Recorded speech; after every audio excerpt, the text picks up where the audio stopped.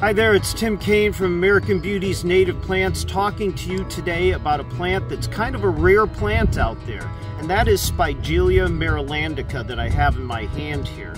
This is a plant that is native more to the mid-Atlantic states, but it's a great plant for any garden along the East Coast just because of what you see right here. Outstanding flowers, and these flowers are really magnets for almost any type of pollinator in the garden. In fact, if you want to get hummingbirds to your garden, this is the plant.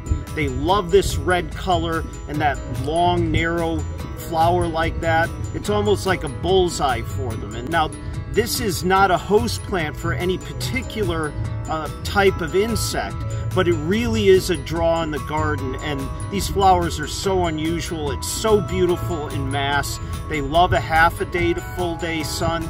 This variety is called Little Redhead right here.